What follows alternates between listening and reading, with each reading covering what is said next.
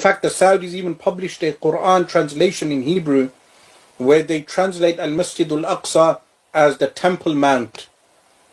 As if to say the Temple Mount is the correct translation. It's the false translation. The translation was removed later, meaning the entire translation in Hebrew was removed. But the claim of this lawyer that Al-Masjid Al-Aqsa does not exist in Jerusalem, this is something that they would want to promote, a revisionist style. Now, what is Khaybar? Khaybar is the Jewish fortresses. Those Jewish fortresses are a UNESCO heritage site, protected. And it would not surprise me today if Saudi Arabia announced that they are protecting all the Jewish history in the Arabian Peninsula.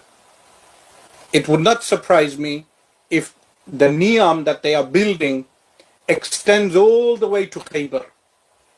They have announced recently within the Medina province, meaning the area known as the Medina province, not the city itself, they are building some complexes.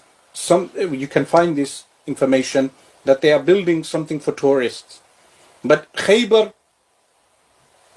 is a Jewish fortress that was conquered by Muslims. It would not surprise me, due to these alliances with Greater Israel now,